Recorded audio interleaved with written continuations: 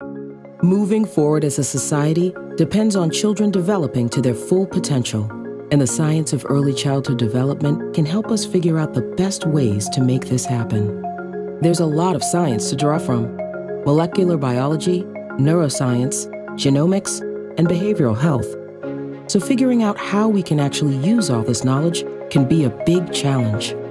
But out of all of that science, we know that early childhood environments and experiences, even those before birth, shape our learning capacities, behaviors, and physical and mental health across the lifespan. That is huge. Even better, we can identify 3 key principles that anyone can use to better support developing children and the adults who care for them. And that's where you come in. As a community leader, policymaker, or practitioner, you bring your own knowledge, experience, and expertise to this challenge.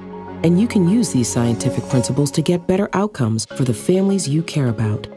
Think of the principles as a guiding star.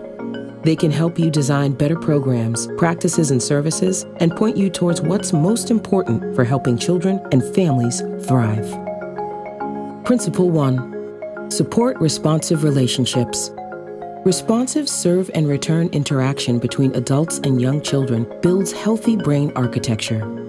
Relationships help adults deal with life's challenges and help children build resilience.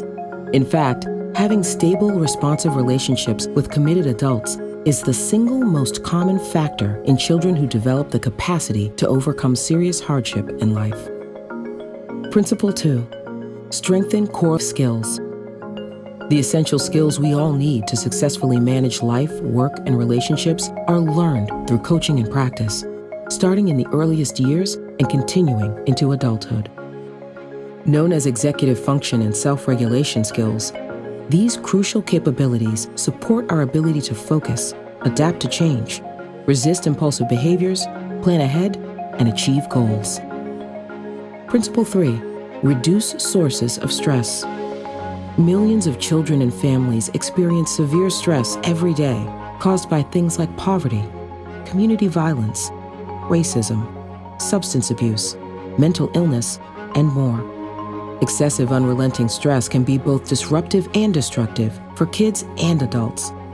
So doing everything we can about the sources of that stress is key. All of these principles are connected.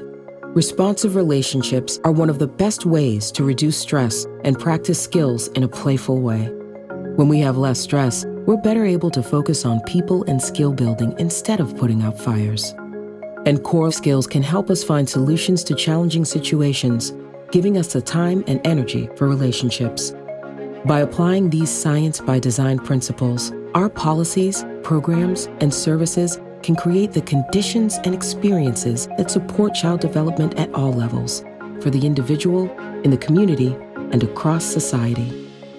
Follow that guiding star, and you'll be on the path to better outcomes for every child and family.